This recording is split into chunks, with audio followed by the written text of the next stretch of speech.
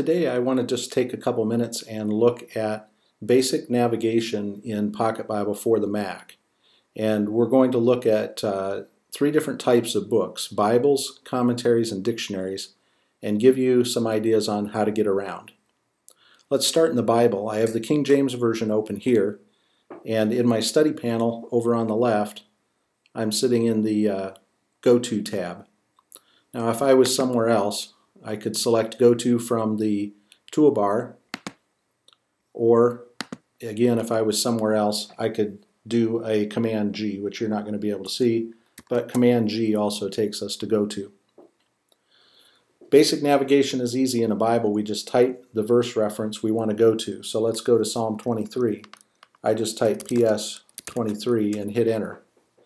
This takes me to Psalm 23, and as you can see here in the upper right, it also scrolls my commentary to the passage that it has on Psalm 23. I can also navigate by pulling down these lists of books, chapters, and verses. Now for most of us, this actually would just slow us down, and we're probably not going to navigate this way. But people who are less familiar with the Bible find it a little bit easier if we limit their selections to only the books, chapters, and verses that actually exist. So to go to John 3:16, I select John and then chapter 3 and then verse 16. And as soon as I do that, it takes me there. If I want to quickly just go to a different book, I can grab that book here, say Obadiah, and just hit enter, and it'll quickly take me to Obadiah. Once again, you see that the commentary in the upper right is scrolling along with the Bible.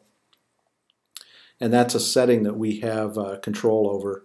We could just quickly take a look at that. If we go to PocketBible, Preferences, and then go to this General tab, this first option here, Make All Bibles and Commentaries Move in Response to Changes in the Active Bible, is the one that affects that behavior. I have that turned on. So that's basic navigation in a Bible. Once you've been to a verse, you can select it from this list of recent verses and very quickly go back to a verse you previously visited.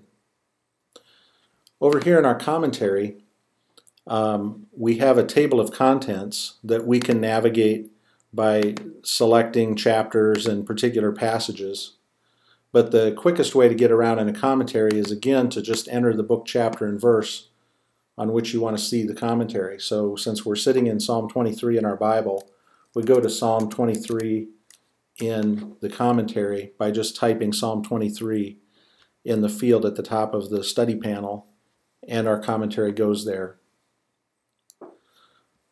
In a dictionary, like here we have Easton's Bible Dictionary, again we have a table of contents that we could navigate this way, which would be kind of slow, or we can simply type the word that we want to look up in the dictionary to get there fairly quickly. So I can type Abraham. As soon as I see it, I can just hit enter, and my window in the lower right takes me to the article on Abraham in Easton's Bible Dictionary.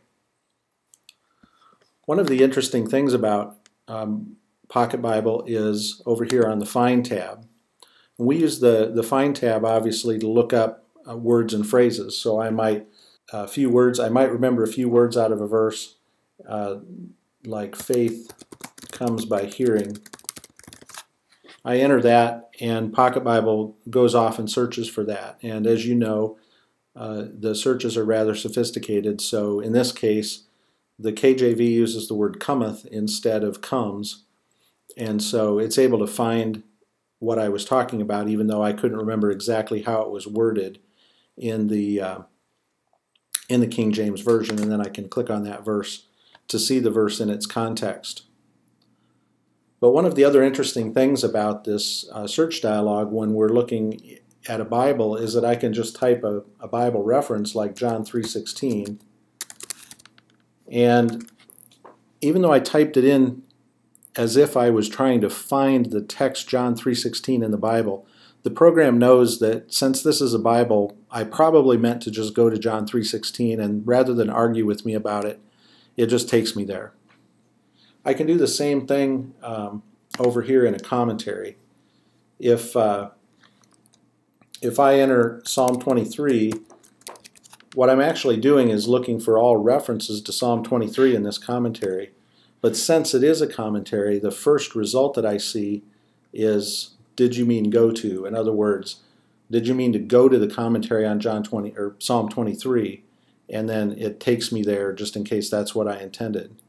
But you'll also notice that in this case, for a commentary, it says Psalm 23 is referenced in these places. And if I go here, I can probably find right there where Psalm 23 is referenced in this particular passage, which happens to be in the commentary on Song of Solomon.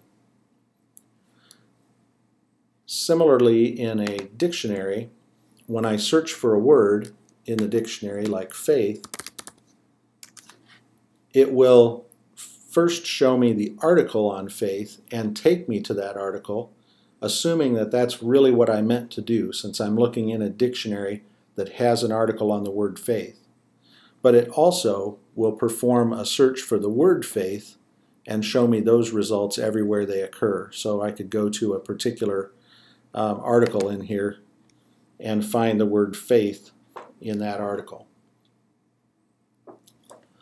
So those are just some ways of moving around in Bibles and commentaries and dictionaries using both the Go-To tab that allows you to navigate by the table of contents or by entering a word in a dictionary, a Bible verse in a commentary, or a Bible verse in a Bible.